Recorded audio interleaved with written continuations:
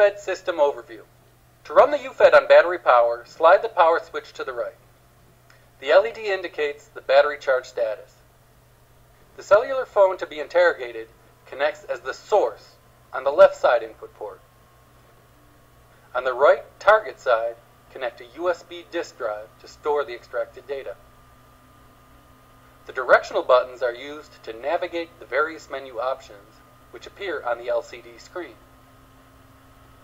The middle OK button or right directional arrow are used to confirm selections.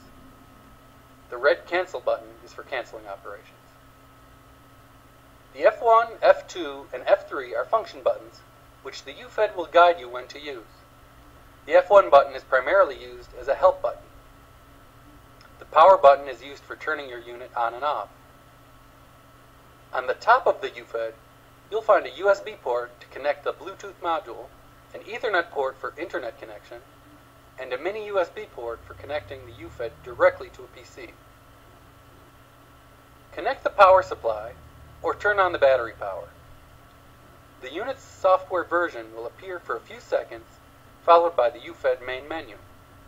The main menu provides options for the most common actions.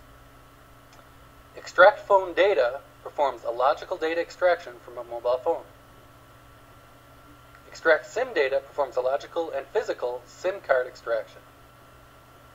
Clone SIM ID will clone or create a new SIM ID by copying the ICCID and IMSI data onto a rewritable blank card. Services enables you to upgrade the UFED software and customize various features, including user interface language and network